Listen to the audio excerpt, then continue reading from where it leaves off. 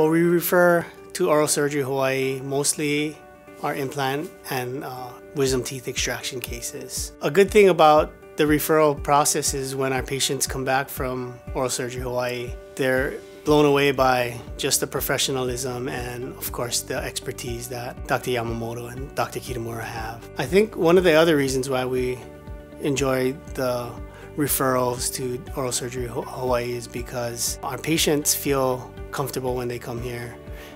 From the greeting to the whole process, it makes it easier for us, and they feel comfortable just as much as when they come to our practice. So it's a good referral source for us.